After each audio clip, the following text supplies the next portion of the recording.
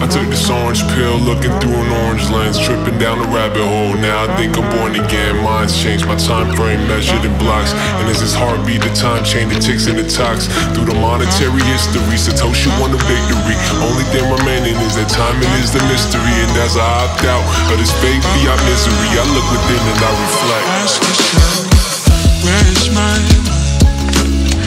Where is mine? Where is mine? Where is mine? Where is mine? Where is mine? With your feet on the air, head on the ground,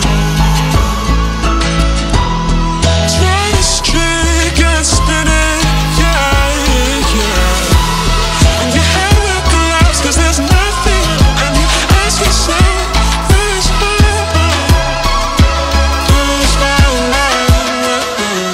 And now if we're suggesting that a form of property has entered the picture that is so, different from any previous form of property, such that it doesn't require any of those things that literally became predicates for civilization, well, what kind of civilization, what kind of impact on civilization does that have? And that's what we're trying to figure out. Ask yourself, where is mine? Where is mine? Where is mine? Where is mine? Where is mine? Where is mine?